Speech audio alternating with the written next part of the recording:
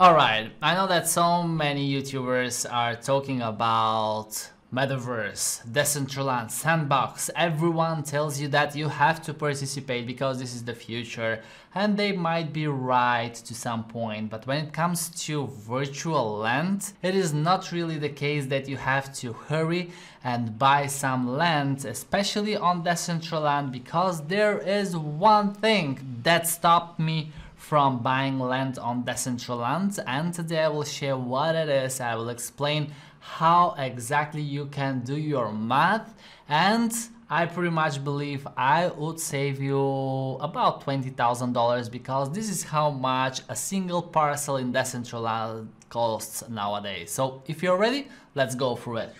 There is no doubt that Decentraland is one of the best metaverses you can have nowadays, and it is a place where people are selling and trading NFTs, and the one type of NFT that costs a lot is the virtual land. So just like in the real world, there is scarcity and there is a limited number of lands that are available on Decentraland. Many have bought before mana went over $1 and they succeeded to buy some land on a cheaper price, but now it is quite expensive. Honestly, a single parcel on Decentraland is more than $20,000, especially the ones that are close to the center, and you will need to spend some mana for it. And I'm pretty sure that many of you have a clear idea what to do with it. For example, if you're an artist who is launching an NFT project, it is great to have a gallery in Decentraland or Sandbox or any other metaverse, and there you can expose your NFT pieces, and this way you can sell it to the world, right?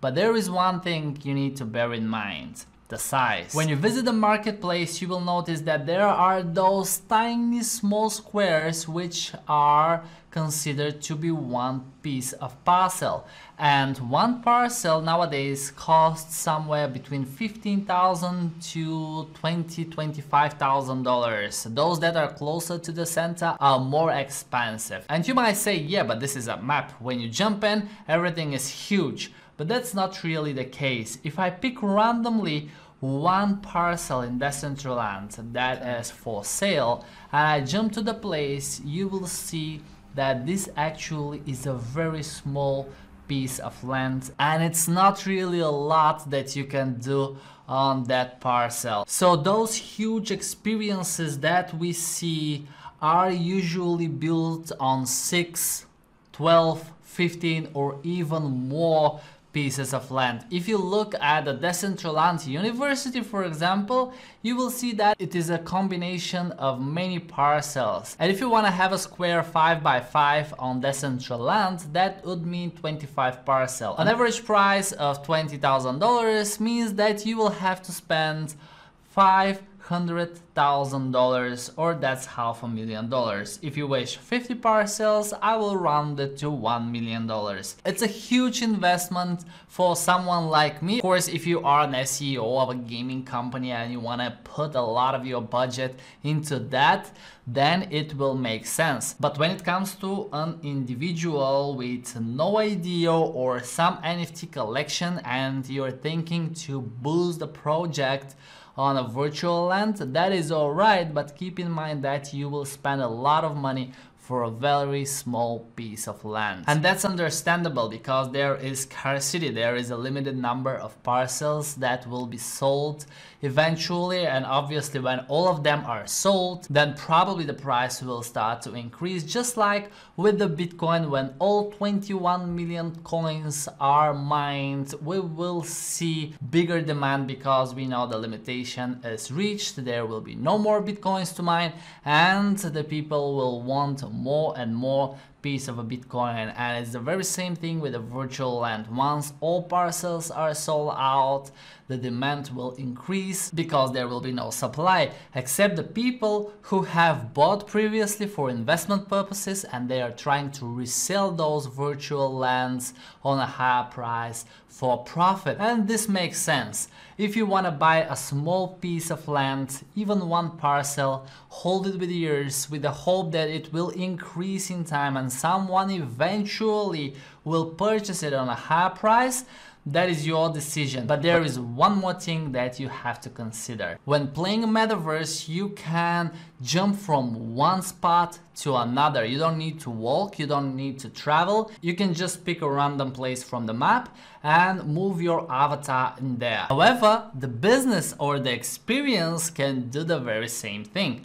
Meaning that if you purchase one parcel, because it is close to a famous experience, it might turn that after some time this experience is not in your neighborhood anymore. They might decide to move their business on another spot, so there is no guarantee that your surroundings will be the same in time. Third thing you might be worried about is that those empty parcels around your spot might remain empty for quite a long time. People are purchasing virtual land on Decentraland and Sandbox because they want to have it as an investment in their wallet, as an NFT that they will hold, because they don't have an idea what to do with that virtual piece of land. They don't have an NFT project to launch or build a gallery where they will expose it to the people. They cannot develop a game and charge the players or have live events and concerts in there. So these spots might just remain empty without any attraction. And you know what will happen in there? You will just walk around and nobody will be in your neighborhood. Even you build your experience, if everything around you is empty, nobody will be there to visit unless you have a very good marketing, you're promoting your event and the people are just jumping straight to your event. And if the three things that I've mentioned don't bother you, then you can just spend your money for virtual land on Decentraland, and this might turn out to be a great investment over time because the metaverse is expanding, the tokens are rising in value, more and more people are talking about metaverse, and I'm pretty sure that the younger generation will be more and more involved. And one day it might turn out that